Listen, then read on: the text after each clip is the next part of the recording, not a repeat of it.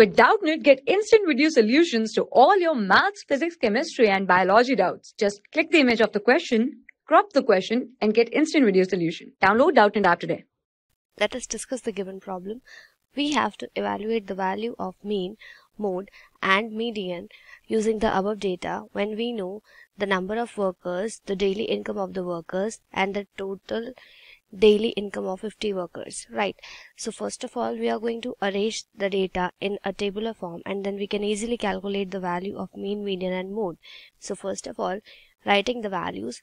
So first class is 100 to 120. Next class is 120 to 140. Another class is 140 to 160. Next class is 160 to 180. And the last class is 180 to 200. Right. Now we have arranged these classes. Now we have to write the number of workers. So first case is having 12 workers. Next is 14, 8, 6, and 10. Now we have to write the value of xi. Now first of all, we need to understand that what is the concept of xi. Xi is basically the mean value of our class. What is the mean value of our class? Let us say this is our class, that is 100 to 120.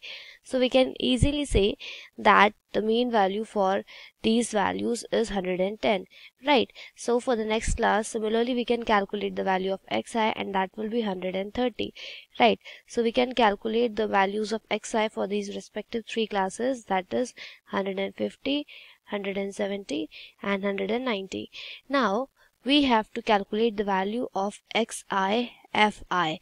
We know the value of xi, and this is fi. So we have to multiply xi, fi respectively for a given class so that we obtain the value of xi, fi. When we multiply 12 into 110, we obtain 1320. Similarly, the value of this is obtained as 1820. The next product is 1200. Next product is 1020, and the last product is obtained as 1900. Right. Now in the last step, we have to write the value of cumulative frequency. Now you might be wondering that what is cumulative frequency? Cumulative frequency is just the sum of frequency for the class and the preceding classes. So for the first class, the frequency and cumulative frequency are going to be same, and that is 12. But in the next class, we are going to add the frequency of this class and the preceding class also. So we have obtained 14 plus 12 as 26.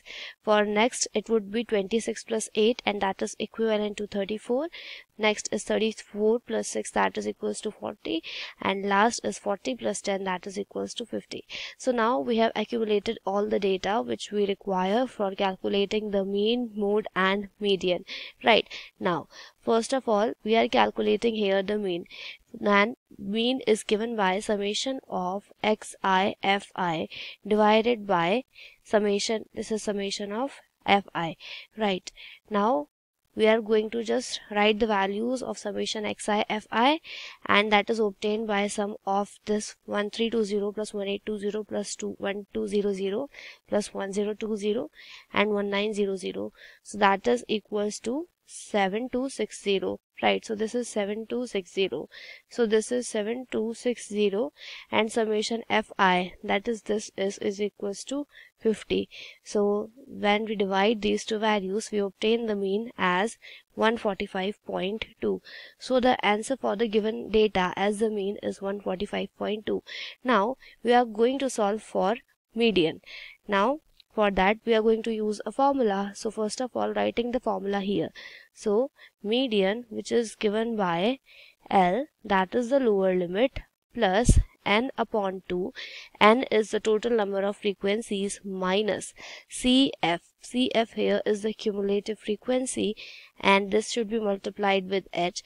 H is basically the height of our class, and this is divided by F, right? So when we put the values in this formula, we obtain the value of median. So first of all, L, that is equals to 120 plus n by 2. N is 50, that should be divided by 2, minus cumulative frequency, that is 12, and this should be divided by the frequency of that given class, 14, and this should be multiplied with h, that is equals to 20, that is the height of the class. Now you might be wondering that where this 120, 50 and 12 and 20 and 14 came from.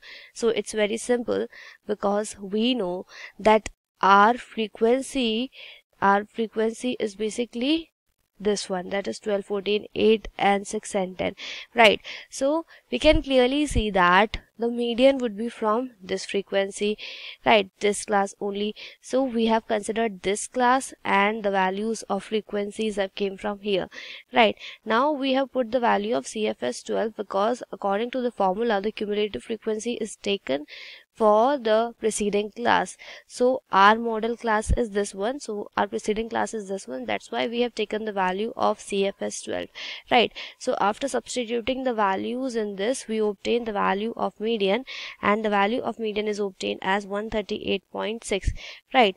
So finally the answer of median is 138.6. Now we have to solve for the mode of this data. So first of all, this is 138.6. Now we have to solve for the mode of this data. Now how can we calculate the mode of a given data? So to calculate that, we just need to use one formula, and that formula is basically mode. So mode is given by L plus of f minus f1. What is f here and what is f1 here?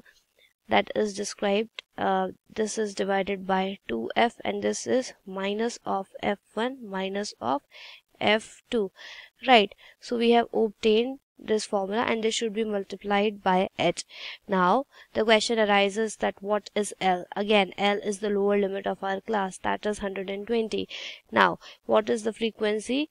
This is the frequency for the given class, and that is equivalent to 14. F1 is the frequency for the preceding class, that is equals to 12. Again, 2 multiplied by f, that is 14, minus f1, that is frequency for the preceding class, and f2, that is frequency for the succeeding class, that is equal to 8. And now finally this should be multiplied with h, that is the height of the class, that is equal to 20, right? Now by substituting the values and solving this further, we obtain the value of mode as 125. So this is the way of calculating the mean, mode and median for the given data. For class 6 to 12, IIT JEE and NEET level. Trusted by more than 5 crore students. Download Doubtnut app today.